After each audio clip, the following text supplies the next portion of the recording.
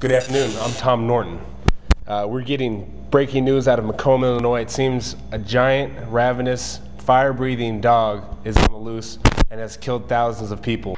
Here's some video from the scene. As you can see, it's very, very chaotic down there. This dog is breathing fire and just destroying everything that walks by. So if you're nearby, stay in your home.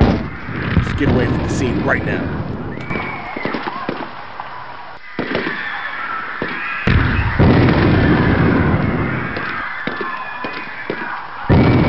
It seems we have live video from our correspondent, Bridget Brakeman, who's on the ground.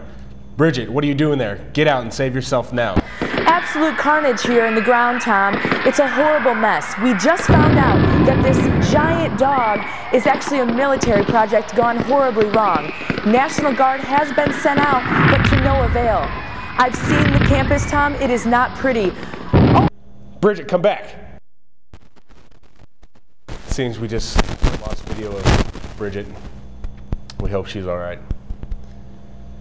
Once again, if you're in the Macomb area, you're advised to get out immediately. And indeed, God save us all. God save us all. God save us all.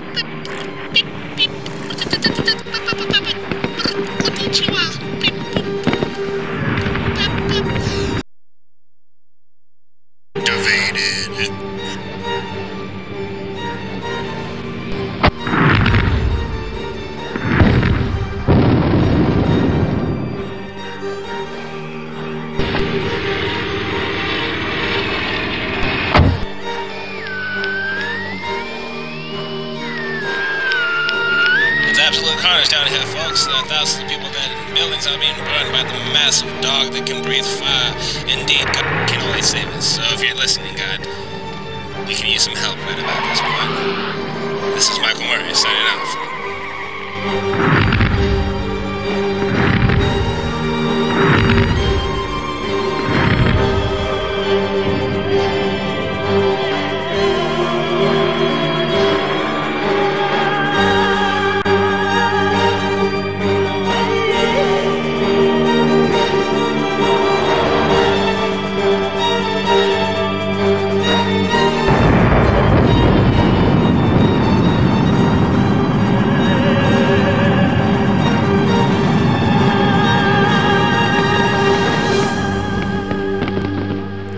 This is Michael Moore reporting live from the scene. It's amazing, folks. A courageous man packed his truck full of explosives and took upon himself to kill this dangerous puppy dog. It's all over.